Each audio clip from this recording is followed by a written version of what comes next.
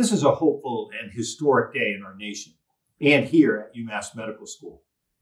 As the first doses of the coronavirus vaccine are administered to people across the country, we can be proud that UMass Medical School was one of the first clinical trial sites ensuring that the vaccine is safe, effective, and met the FDA's rigorous standards.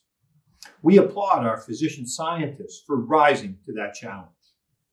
I assure you that they remain hard at work right now, finding better ways to take care of patients and conducting countless experiments to better understand this virus and how it may change in the future.